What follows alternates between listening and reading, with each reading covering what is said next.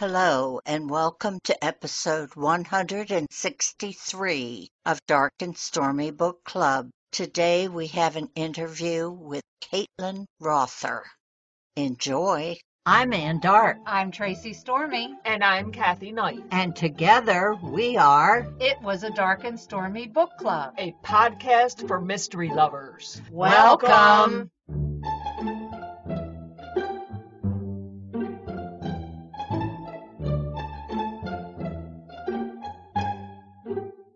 If you enjoy our show, please consider contributing to the Dark and Stormy Patreon. By becoming a patron, you will help us create better and quality content. There are also benefits to becoming a patron, such as exclusive content and Dark and Stormy merchandise. Become a supporter at patreon.com/darkandstormybc. Check our website for the link. We appreciate any and all contributions. Thank you.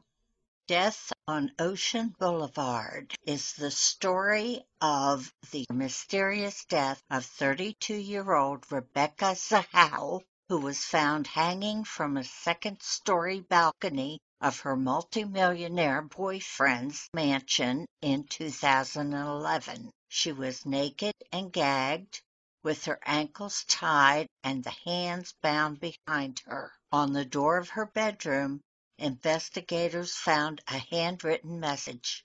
She saved him. Can you save her? The death was deemed a suicide, but Rother reveals there is much more to the story. New York Times best-selling author Caitlin Rother has written or co-authored over 14 books. Rother regularly appears as a TV crime analyst and speaker. She also takes on a limited number of clients as a writing, research, promotions coach and consultant.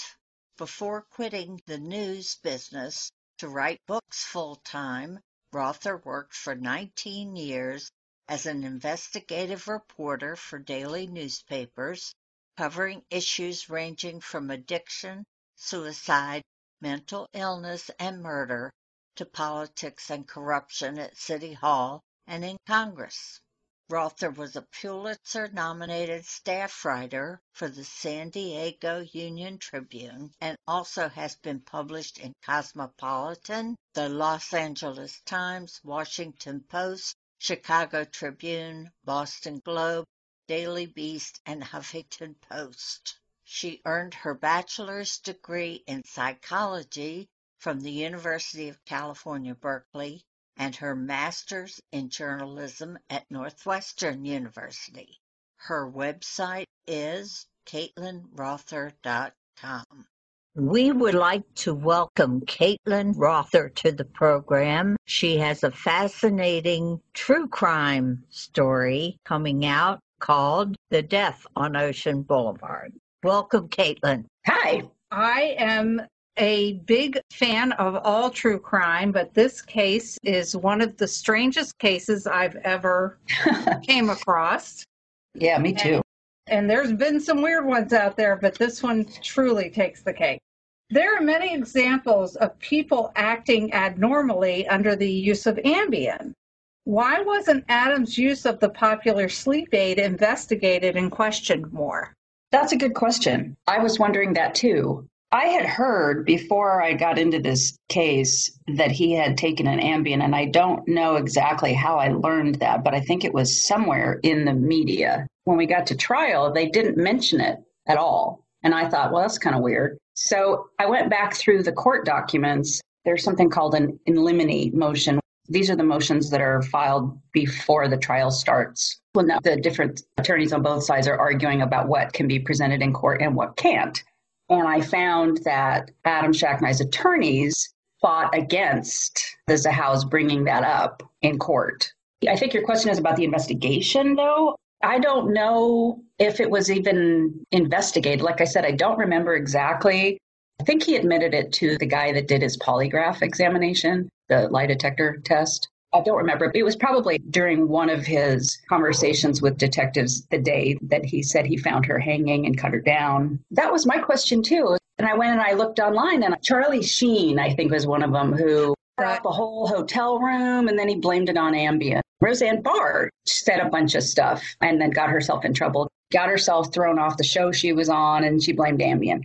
I also found that there had been other court cases where the defense used the Ambien defense as they did stuff while they were, quote unquote, asleep on Ambien and didn't remember it the next day, including murder. So I asked Adam that. He got upset about it when I first asked him, and then actually canceled an interview that we had planned over that. So it's clearly a touchy subject. I guess the reason that the defense attorneys did not want that in court, there's so much controversy and bad publicity, essentially. And they said, oh, we didn't want to get the jurors confused because, you know, it affects some people that way. It doesn't affect other people that way. I guess they probably also were thinking, well, we don't want to mention it because it doesn't matter whether he was on her or not because he wasn't in the house and he didn't kill her. So it would not be to their benefit. But I think it helped for the weird stuff he said.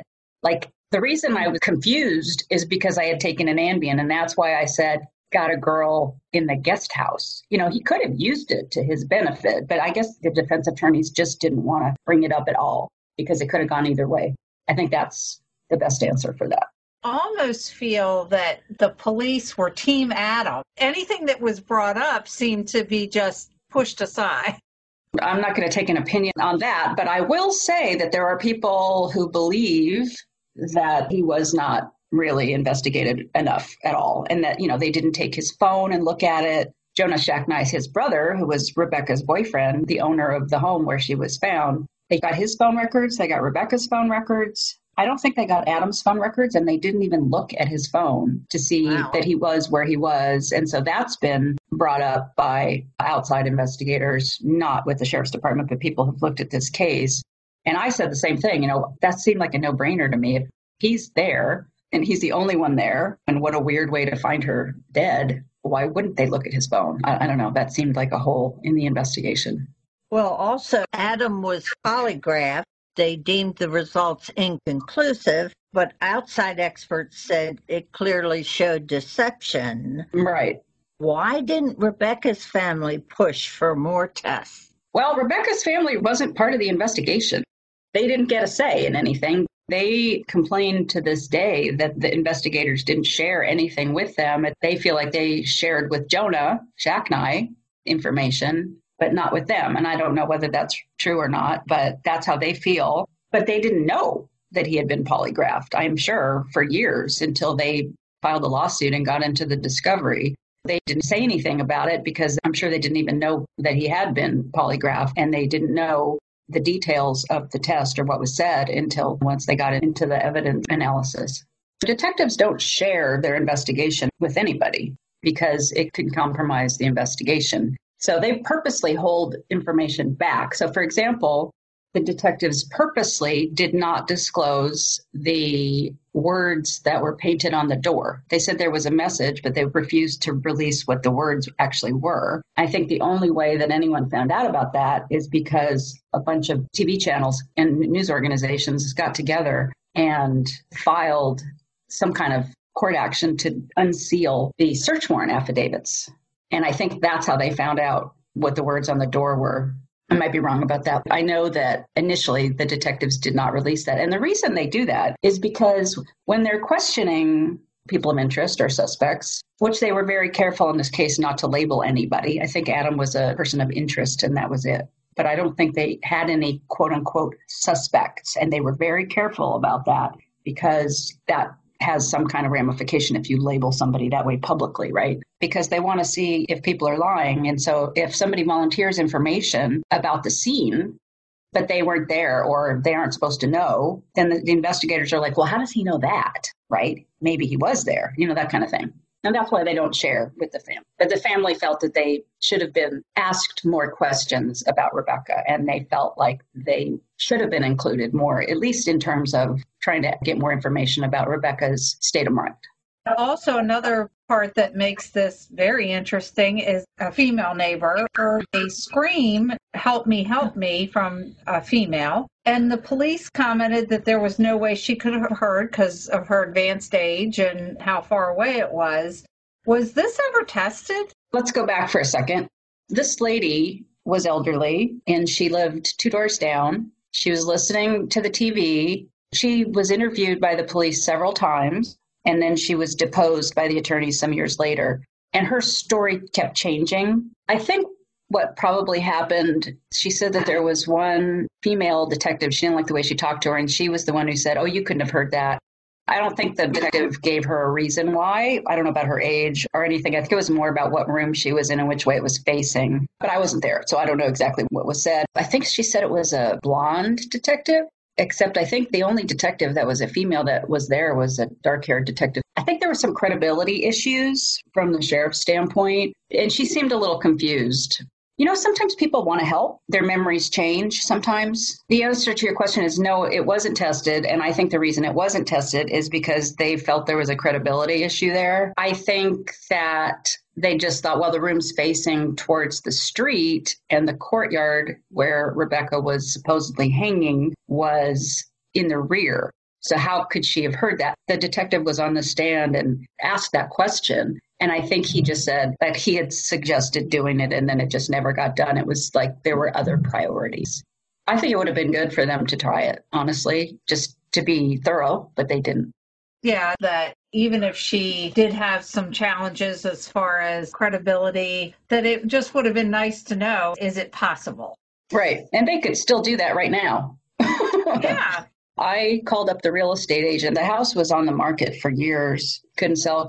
Finally sold. I didn't even know it was sold. I luckily found out before I turned in the very last version of the galleys. I was able to fix that. And I wanted to go take a look at the house and go inside and walk around because it was vacant, right? And the real estate agent was like, no, you can't do that. I think they just wanted to remove the taint as much as they can because, the locals were calling it the murder house. Now, who wants to buy the murder house? It's on the market. They just want the story to go away. Then I think someone also said, well, no one actually died in the house, which is true, right? I never thought about it that way. Yeah, the little boy, Max, who fell 2 days before Rebecca was found dead, he actually was unresponsive when the paramedics got there and they brought him back. He wasn't declared dead for another 5 days. He had been down for almost 30 minutes before they were able to bring him back with a second shot of epinephrine and a lot of CPR. There's some debate over whether Rebecca really did CPR or much of it. According to Jonah, she told him that she gave Max a few breaths, which is very different from doing CPR. And when you listen to the 911 tape, her little sister, who I've given a pseudonym in the book because she was so young, was calling 911 and Rebecca was yelling out instructions to her while they were on the phone. So I think it's hard to be calling out instructions for CPR. So it's not really clear how much CPR she was really able to give. Boy, she was crying. She sounded really, really upset. This case all over is one of the strangest I've ever read, and I have a million questions. Rebecca was living with a rich man, but she was also playing the field with other previous lovers. Any of the other investigators come up with any more suspects? Well, first of all, she wasn't, to my knowledge, seeing anybody while she was with Jonah. Is that what you meant? Yeah. Wasn't she in contact with her ex-husband? Oh, yeah. He was texting her, but I don't think that they were seeing each other. He filed for divorce, and it went through while she was with Jonah. And she did not ever contest anything or file anything, even though she told her family that she was the one who had filed. And she told her ex-boyfriend in previous years that she was just waiting for the paperwork to go through, and in fact, neither one of them had filed. So there were a lot of stories that she told about the divorce, but she was not seeing anybody, to my knowledge. Her ex-husband was still in love with her and always wanted to be back with her. But what he said was that he finally filed a divorce because she was with Jonah. He knew he couldn't compete with Jonah. He had no money like that. She'd already had another boyfriend in the past who was rich that she left him for.